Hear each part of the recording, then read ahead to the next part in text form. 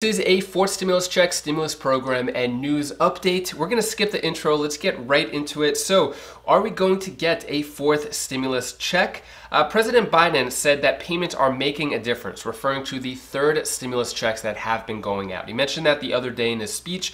Now, when it comes to a fourth stimulus check in the government, it's gotten around like 76, 77 lawmakers in Congress who are for the $2,000 per month stimulus check.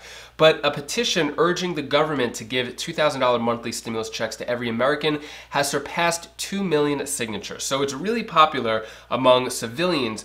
In the government and Congress, it's kind of stalled a little bit. So in this petition, it says that the 3 stimulus checks released over the course of a year have not been sufficient to deal with the financial repercussions brought on by the pandemic. And so it's just the Senate Democrats and House Democrats who are for this fourth stimulus check. So far, it has no support from any Republicans, and more or less, it's pretty much stalled. It hasn't been moving forward ever since, and it's not in the American Families Plan, not in the American Jobs Plan, and President Biden didn't even mention a fourth stimulus check. But this interesting article came out saying that for a fourth stimulus check, billionaires' pandemic profits could easily fund 2 more payments. So this is a unique way to pay for a fourth stimulus check. So basically, it's saying that 722 billionaires saw their wealth grow by 35% between January of last year and April 28th of this year. Their collective net worths have increased 3.4 trillion to 4.6 trillion today. Basically, they have gained $1.2 trillion for almost doing nothing. Basically, from the stock market, their investment, and other businesses, they've gained $1.2 trillion. The way the math works out is saying that for the $1.2 trillion that was profited by the billionaires, if it was equally divided among all Americans, that would be enough for every single American to receive 3 payments of a little more than $1,200 or a single payment of $3,600. Let me know what you think about this down in the comments below. Should the billionaires give up their profits that they made during the pandemic, or should they be able to keep it because they worked hard for it? Let me know your thoughts on this down in the comments below. Now, a quick roundup for the fourth stimulus check as well as other monthly stimulus checks, and then I'll get into Bernie Sanders and his clips. So regarding the $2,000 monthly stimulus check, doesn't seem to be moving forward anytime soon, and Congress is basically stalling on that. When it comes to the child tax credit being permanent, this is the $250 a month or $300 a month credit. So far, it's official that it's going to start July 1st and it's just going to be 1 year. In the American Families Plan, it's supposed to last up until 2025, which is 4 years. So whether or not it becomes permanent or just for 4 years, we'll find out over the next few weeks. And then the other plan, which is going to give parents $1,000 checks every month. This was introduced by Senator Josh Hawley. So far, this is just legislation. This is going to give a tax cut up to $12,000 per year, which is going to be divided into a monthly check for only parents that are together who have kids under 13. Any parents that are single with kids under 13, they'll get $500 per month or $6,000 for the year. So far, that is just a proposal, hasn't entered anything with the American Families Plan or Jobs Plan. Then Congress to extend unemployment insurance.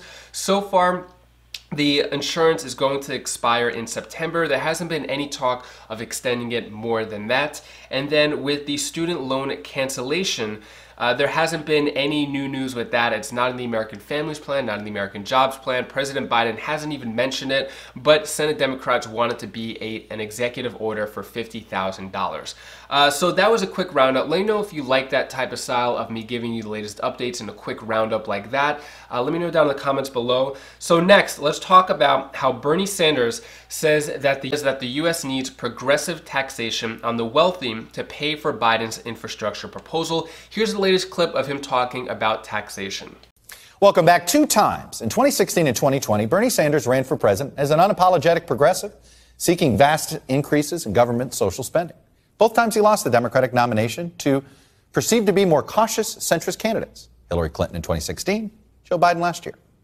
But with President Biden's proposals for vast new spending, it's fair to ask, did Senator Sanders lose the battles but win the party's war of ideas? Well, Bernie Sanders joins me now. Senator Sanders, I saw you smirk there when I did that little tease about that.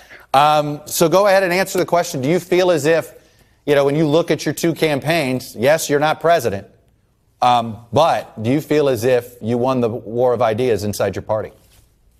Well, it's not just me. I think what you saw is millions of people standing up, grassroots activists standing up and saying, you know what? At a time of massive income and wealth inequality, maybe, and Chuck, this is a radical idea, but maybe, just maybe, government should represent the needs of a struggling working class and middle class, and not just the 1% and wealthy campaign contributors. And I think all over this country, people said, look, there are massive problems exacerbated by the pandemic. And I think President Biden looked around and he said, you know what? We've got to address those problems, not worry about the rich and the powerful. So we are beginning to make some progress in dealing with issues that have been neglected for decades. I'm curious, your focus, when it comes to seeing these plans get passed, how important is the pay-for part of this conversation? How much of this, in your mind, is you're willing, you know what, deficit spending, these are investments, you'll get return, and how important do you think it is that you reform the tax code and use that to pay for this?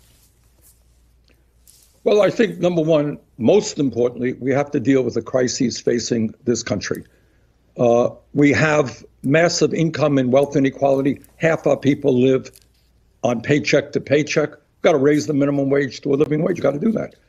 We have an infrastructure that is collapsing. We have got to address the existential threat of climate change. And when you do that, Chuck, when you make those investments, we create millions of good-paying jobs. We are the only major country not to guarantee health care to all people as a right, the only major country not to have paid family and medical leave. We pay the highest prices in the world for prescription drugs. Hundreds of thousands of kids can't afford to go to college, and millions leave school deeply in debt. Well, you know what? You got to address those issues. Meanwhile, you got two people on top who own more wealth than the bottom 40% of America. You got major corporation after major corporation not paying one nickel in federal income tax. Warren Buffett, one of the richest guys in the world, reminds us that the effective tax rate for working families is higher than it is for the billionaire class.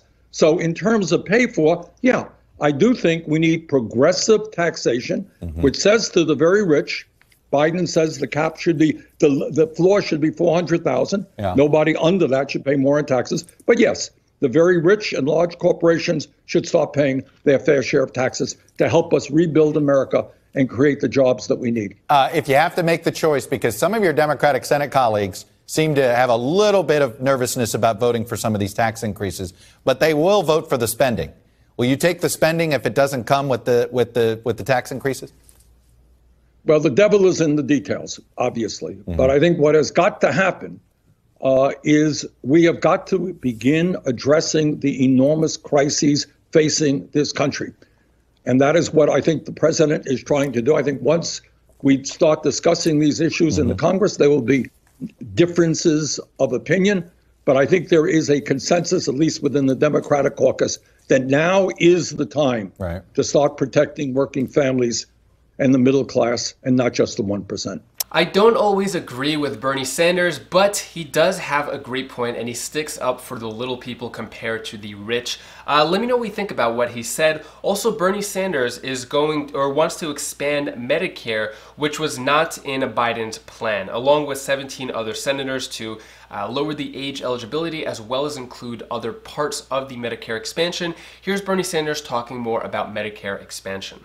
One of the things not included in the president's plan was some things that you wanted to see, including lowering the eligibility age to Medicare, in particular being the biggest one there. And I want to ask you about it in conjunction with this statement that James Carville made, and I want to bring it up here. It has to do with Joe Manchin. He says, the Democratic Party can't be more liberal than Senator Joe Manchin. That's the fact. We don't have the votes. And I bring this up because Senator Manchin has said he's not in favor of lowering that eligibility age. Do you think that was probably why Joe Biden didn't include your provision in his plan? No, I don't think so. James Carville can live in his world. I don't think he's terribly relevant to what happens in Congress right now. Here is the story, very simple story, is that right now, for the last 55 years, since Medicare was developed in 1965, it has not included coverage for dental care, hearing aids, and eyeglasses. And I can tell you in Vermont and all over this country. You got senior citizens whose teeth are rotting in their mouth, older people who can't talk to their grandchildren because they can't hear them because they can't afford a hearing aid, and people who can't read a newspaper because they can't afford glasses. So to say that dental care and hearing aids and eyeglasses should be a part of Medicare makes all the sense in the world. Second of all, we're going to pay for this. This is a pay for.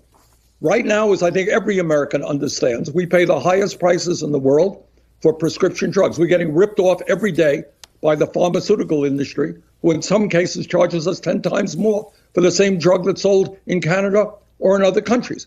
So what we want to do is what the American people want to do. We want to negotiate prescription drug prices with the industry through Medicare. When you do that, you save about $500 billion, and that can cover the cost of dental care, eyeglasses, and hearing aid under Medicare, as well as lowering the eligibility age to 60. That's what we have to do. We have a pay for that. So far, the Medicare expansion that has been introduced by Bernie Sanders and 17 other senators isn't in the American Families Plan so far, but over the next few weeks and hopefully not months, they're going to start negotiating and put together the official American Families Plan, and then it's either going to pass through reconciliation or they're going to try to get Republicans on board as well. I'll keep you updated on what happens with that. Next, I'm going to answer the questions you leave for me in the comments. Sherry Speakman asks, my daughter and son-in-law have purchased their first home this year. Will they be eligible for the help in buying their first home? So according to that proposal, it'll start January of 2021. So if you bought a house January of 2021 up until in the future, and you meet the income eligibility requirements, then yes, you can still qualify for that. But the income eligibility requirements are important. I went over it in more detail in yesterday's video. Next, we have Diana Rainey saying, I was going to sign the recurring checks petition, but it says closed. It was the change.org, right? So yeah, basically in today's video and yesterday's video, I went in more detail. I showed that petition of the $2,000 monthly checks. It says closed as the picture, but that's just the restaurant that closed. The petition is actually still open. They're trying to get it up to 3 million signers right now. So that is still open. Also, next question comes from Marilyn Coleman. I keep hearing certain things will stay in effect until the end of the pandemic in 2025. We'd love to know how the president knows that will be the end of it in 2025. Thank you so much. So there are certain provisions that are going to end in 2025. We don't know if the pandemic is going to last that long. Hopefully not. It doesn't last that long. But when we mentioned 2025, the child tax credit, as well as a few other things, that's just when they're going to end it, not when the pandemic ends. Anyways, that is all the stimulus news I have for you today. To hopefully cheer you up a bit, here's my daughter Bella's tip of the day. Hi guys, it's Bella, tip of the day. I want to tell you the one thing that you should do. Do the things that scare you the most, because after you do that, you become a better person. Bye.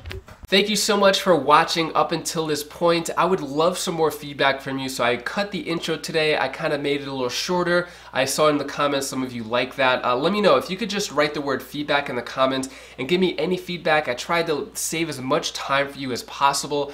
Let me know if there's anything else I could do for you to make this a better viewing experience, if I could give you more information, other topics. I just want to serve you the best way I can, and I thank you so much for all of your support. I really appreciate it.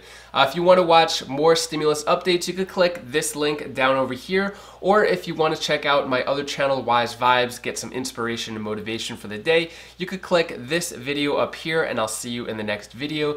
Take care, be safe. Thank you for watching.